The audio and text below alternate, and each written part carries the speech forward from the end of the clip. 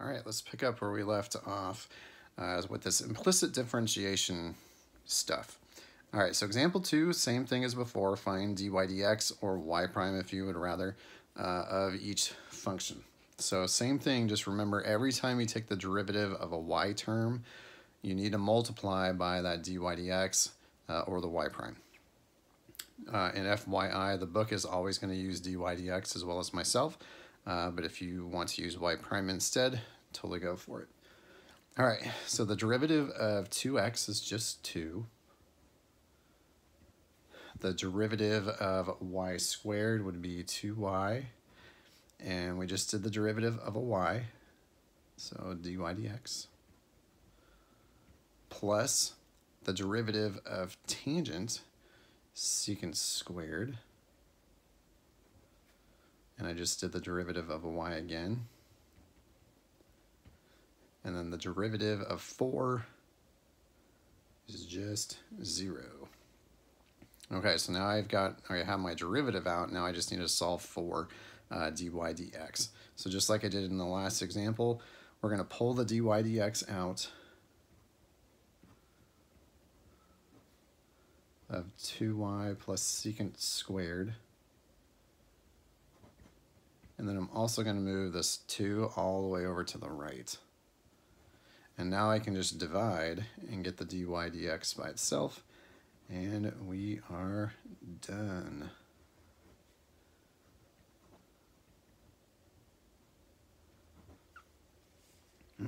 Okay, let's move on to part B. Part B is a little interesting, just depending on how you look at it, because it's ln of x times y is equal to y. So there are a couple ways you can approach it. One of them is you can leave this function the way it is and do the derivative of that ln. Just when you do the derivative of the inside to put it on top, you're going to need to use the product rule because that's a product.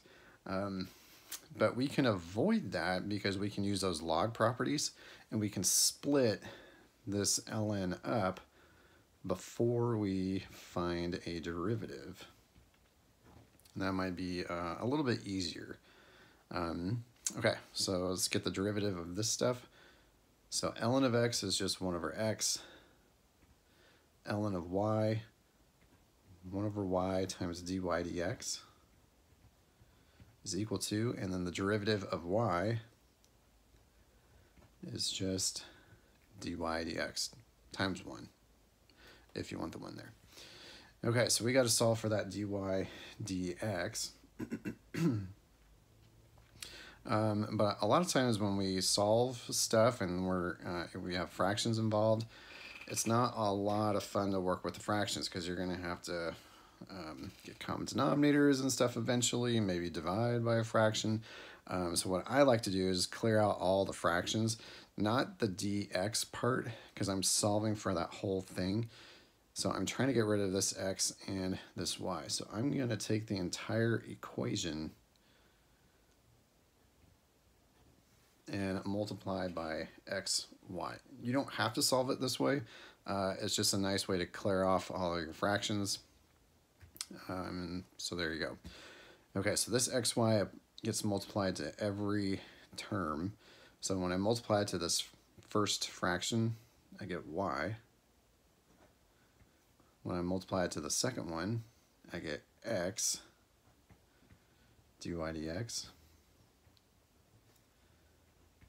And then to this dy dx is just xy dy dx. Now you don't have any fractions to really worry about, so it's a little bit easier to solve.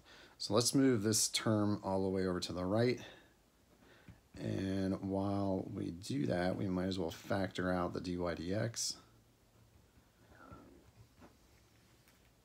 You can pull the x out if you want to. You don't need to because you're not solving for x, just the dy dx. So now just divide.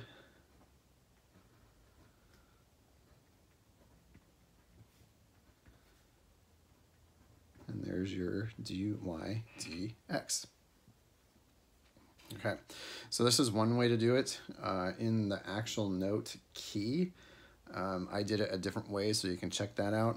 And in the denominator, you could have this factored, or you could leave it like this. All right, let's try example 3. Find the equation of the tangent line. Oh, that means you're looking for y equals mx plus b as an answer. So find the equation of the tangent line to the graph of, oh gosh, that thing at this point. Okay, so do you need to use implicit differentiation with this? Well, the answer would be yes, because you have x and y together, and you don't have like y equals and a bunch of x's on the other side. So if it's not solved for y, then you're going to have to either solve for y first and then do the derivative, or use implicit differentiation at the start. So this one, not very fun to solve for y, so we're just going to use implicit. So the derivative of x is 1. Now I need to use the quotient rule. So the derivative of the top, and when I'm right now I've got to use the chain rule. So the power comes down,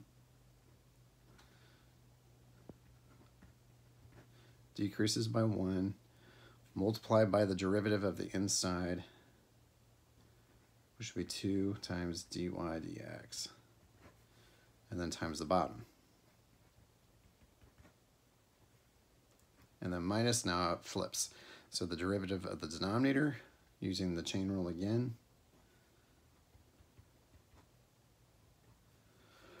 derivative of the inside is a 1, so I don't need it, and then times the top, all over the denominator squared. Okay, now what the book tends to do, or if you go on to Calc Chat, they're going to take this whole entire thing and they're going to solve for that single dy dx. And you can totally do that. You can get an expression for it, but I'm not going to do that because it didn't ask for it. I want to know what's the tangent line. This is what my answer is supposed to look like, not this. So I'm going to leave it alone because all I need out of this is just the slope. So I'm going to plug in the x and the y, and when I do that, the only variable that remains is the dy dx. And it's a little bit nicer to solve if you do it this way. So plug in your point, so 1 equals,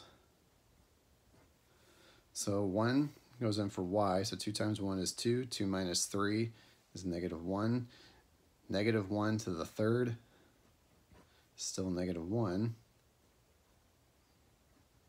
and then you still have 2 dy dx. Right here, the negative 3 goes in for x, negative 3 plus 4 is 1, 1 to the fifth is 1, so that just kind of gets knocked out. Minus 5 times, that's going to be 1 again. This is going to be negative 1 in there, so negative 1 to the fourth is 1.